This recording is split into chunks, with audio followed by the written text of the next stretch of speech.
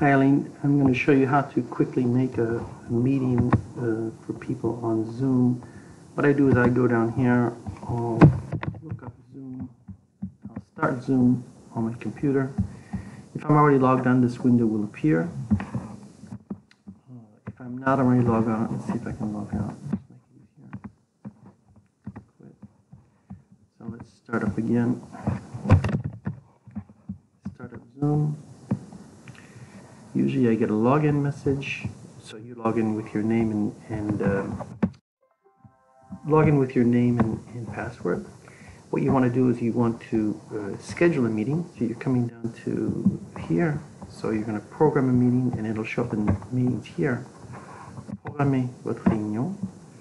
Give it a name. Start your time. I think you're going to be around 12:30.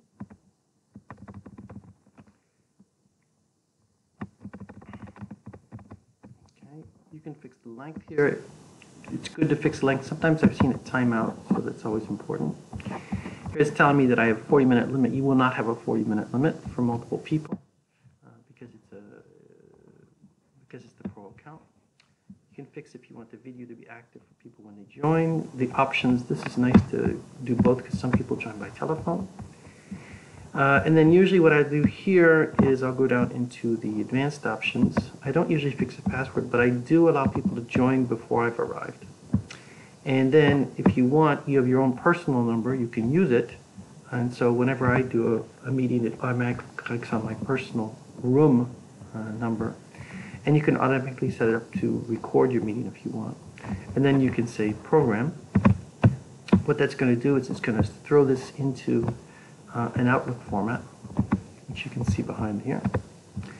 And this gives you all the information you need. If you want to find additional phone numbers specifically in France, if you follow this link here, you can actually go in and find the emails in, the telephone numbers for France. There are 2 of them, if I'm not mistaken.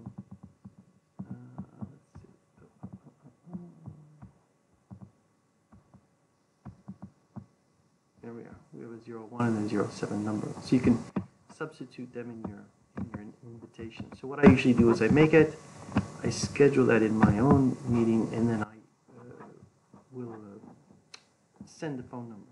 Now when you're ready for the meeting to begin, you can click on the link. You can also come back to your scheduler here. And here it should show the meeting that you've scheduled right here. And when you're ready to start, click start. You've set it up so that people can join when you're not there. So I start the meeting.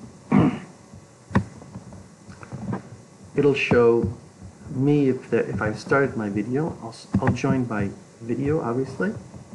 I can start the video down in the left-hand bottom corner. It's not going to do it because my video is obviously being used by the video recorder that I'm making this video with, so it won't work. If I want to share something, usually I can do this down here with share my screen. I usually just share the écran, but I can choose a tableau blanc. I can also choose specific items.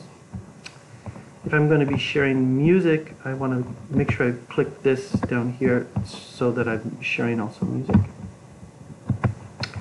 If you want to add participants, you can invite them, and this will allow you to make a mail, but also just copy the URL and send it to people to join.